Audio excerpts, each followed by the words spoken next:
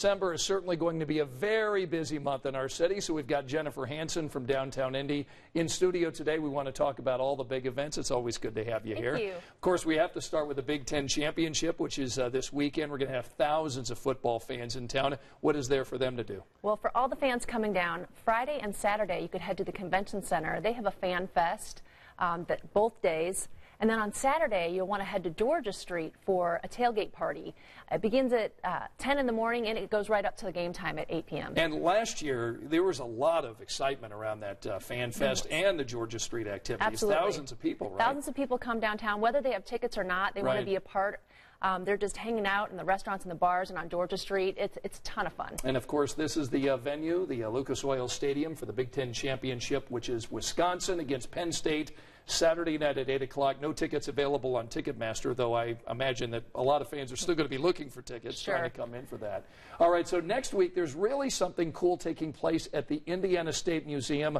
It's a Wonderful Life. Yes, we have a great partnership with the IMAX Theater at the State Museum, and they'll show It's a Wonderful Life one time only, 6:15 p.m. on Tuesday.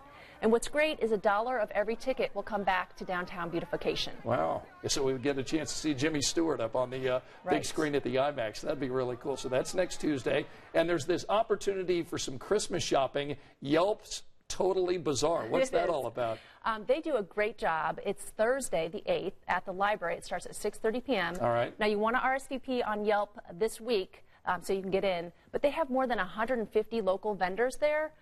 So everything from Circle of Lights, you'll see some, I bought something last year that was really cool, to food, to local wares. It's really fun. Okay, so that's next Thursday. And, of course, a lot of us really love coming downtown to Indianapolis to go to the Yuletide celebration, and that's getting underway again. Right. There's tons of performances downtown. The Yuletide starts this week, running all through December. The IRT has their Christmas play every year. You can go to the theaters on Mass Ave where they show A Christmas Story. The ballet is headed to, or the Nutcracker is at the Murat. So tons of performances happening this month. And obviously, once you pick a show that you want to go to, then do some shopping there at Circle Center. You get your photo taken on Monument Circle, I mean, with the lights up now on the monument, so that's always fun. And, of course, we don't want to push ahead too soon because we want to enjoy everything about Christmas.